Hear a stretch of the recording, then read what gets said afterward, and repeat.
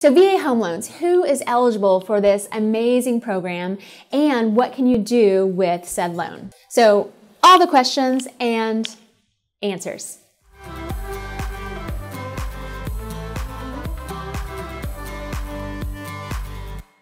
So one of the most important first steps in finding out your eligibility for a VA home loan is your certificate of eligibility.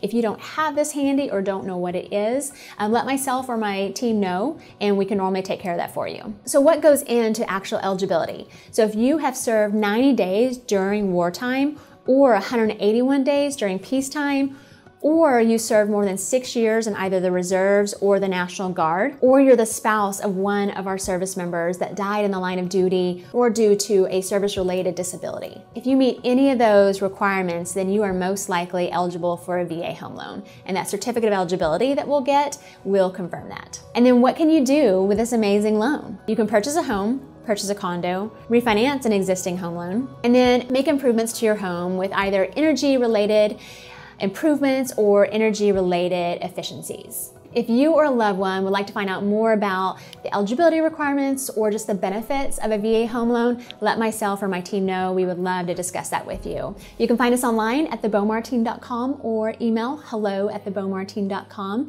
And if you like this video, give it a thumbs up. Be sure to subscribe, hitting that bell at the top. That way you are notified each and every week when I release that next video. And to our veterans, thank you for your service. Let's make it an incredible day.